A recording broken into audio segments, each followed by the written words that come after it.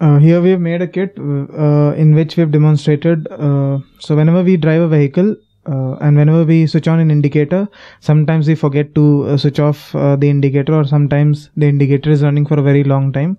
So we have made a kit in which the indicator turns off automatically once the turn is complete.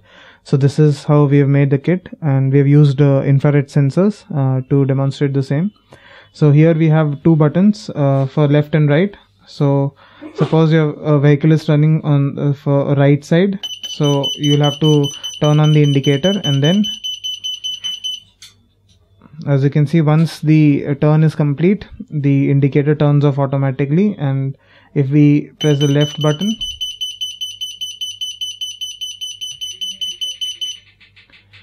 so as you can see, once the turn is complete, the indicator turns off automatically. So this is how the kit works, and you can order this kit from our site kitsguru.com, where you'll get two versions of the kit. One is where you'll get this complete ready-made kit, and the other one is where you'll get a complete self-assembly kit. With the help of our video tutorials, you'll be able to complete the kit by yourself. In this section of the video, we'll see what all components are used in this kit, how to assemble those components on the PCB, and how does this kit work, and then also we'll understand the how to check the power supplies.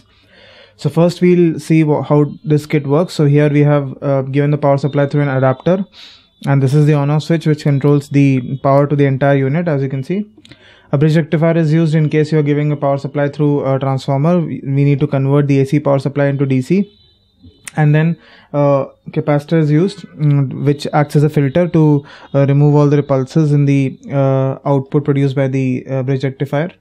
And a parallel power supply is given to the other comparator IC unit, as you can see. So this is a parallel power supply given to the other PCB, and then an LED which indicates the power supply. So this is the basic section of the power supply here. And then we have a 40-pin microcontroller which receives the input and then takes the action and does the output as programmed. So this microcontroller works on a clock frequency. For that, we have given a crystal oscillator and two ceramic capacitors of 33 picofarad in order to start the oscillation process. And this is these are the two buttons which acts as the indicator. So whenever we press this buttons, the microcontroller gets the signal and then switch powers the corresponding indicator or the LED bulb. And here we have a comparator IC circuit. So we have the IR transmitters here. These are the IR transmitters, and these are the IR infrared receivers. So whenever we switch on the indicator and whenever we move these transmitters, so what happens is the transmitter is continuously transmitting IR rays, and these are the receivers which captures it. So once this particular receives the signal, and then this receives the signal, and then this receives the signal again. So the cycle is complete. It means that the turn is over. So the indicator is automatically turned off. So that is how it works. So what happens is the comparator IC here it compares the voltage. Now it has four operational amplifiers, 4 op-amps.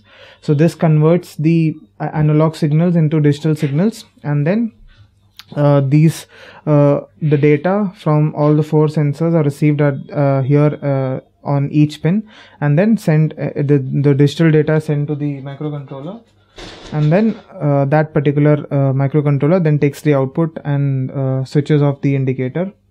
So this is how the kit works. So now we have to see how the components have to be assembled.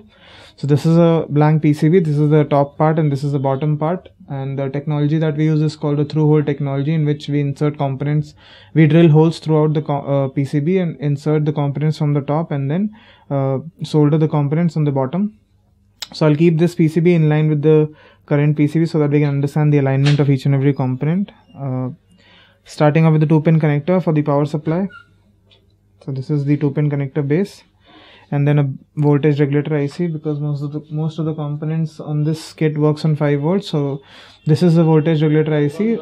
The left pin is the first pin, that is the input pin, then ground, and then third pin is the output 5-volt pin. So while inserting, we have to ensure that we are facing the front face of the voltage regulator IC. Then potentiometer is used. This is in order to compare or set the sensitivity of the sensors. And then this is the LM324 IC base, and this is the IC. So as you will see, there's a notch on the top of it. So the pin which is on the left of the notch is a pin number 1, and then counting counterclockwise, the pin on the right side of the notch is a pin number 14. This is how the counting is done for an IC. So first you'll see that the notch here on the IC is on the left side. So first we'll insert the base with the notch on the left side. Base is used so that we can replace the IC in the future, or we can protect the IC during soldering process. And the IC is placed over the notch here, over the base. And then 4-pin connector is used here for the digital output. And you'll see 4 different resistors. These are to control the output to the comparator IC. These 4 resistors are used for the 4 sensors. These are the resistors of 10K with color code brown, black and orange. And also a 5-pin here in order to connect the sensors to the particular LM324 IC. We have another base here for 5-pin, so that has to be inserted here. So this completes the assembly of the IC, LM324 IC PCB. Coming on to the main PCB. So this is the main PCB. I'll keep this also in line with the current PCB. So first, starting off with the power jack, and then an on-off switch. On-off switch does not have any polarity. And then a bridge rectifier. Bridge rectifier has 4 terminals, 2 AC input and 2 DC output terminals. So while inserting, we have to ensure that the positive terminal is on the bottom right side.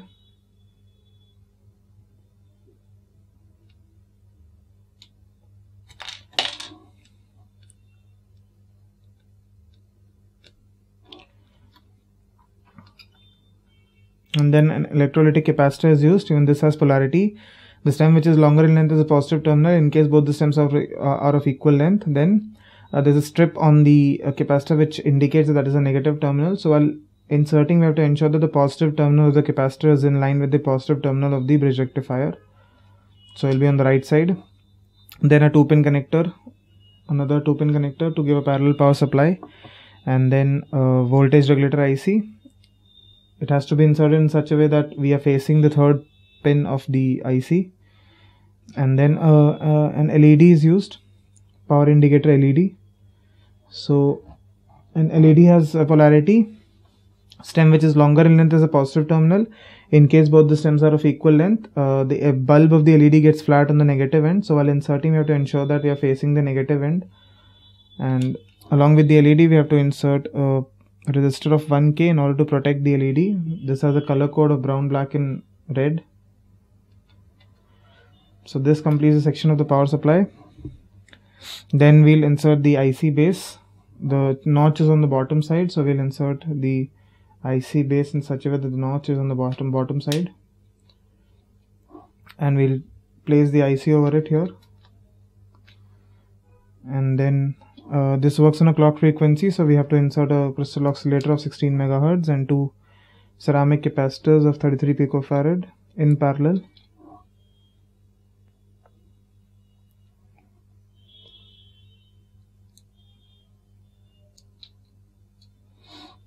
And then a micro switch is used in order to reset the microcontroller. And a resistor of 10K is used to pull up the micro switch.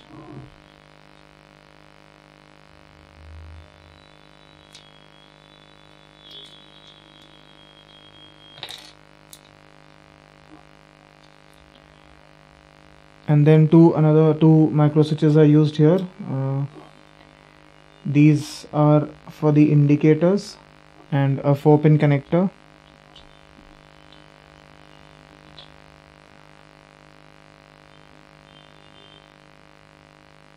A 4-pin connector base for receiving the input for the microcontroller. And then Now this is a network resistor, so it is a cluster of 8 different resistors of 10k each. So while inserting, we have to ensure that the dot is towards the microcontroller side, so that is very important.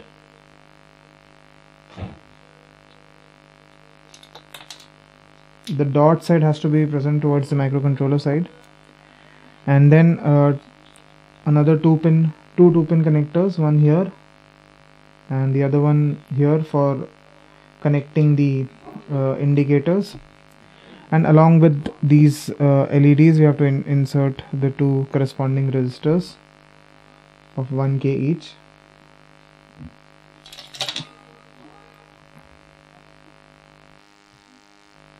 So after completing the assembly of the components, you have to check the power supplies. For that we use a digital multimeter. The black terminal is a common terminal which has to be connected to the body of the voltage regulator IC, and the first pin of the IC should show the input power supply. Third pin should show 5 volts. The 40th pin on the microcontroller should show 5 volts, and then here the pin which is inside is the pin which is inside is the positive terminal, which has to be connected to the pin which is inside here for a parallel power supply. See, as you can see, this is the pin which is inside, which is getting a positive supply, and here also the pin which is inside is getting the positive power supply.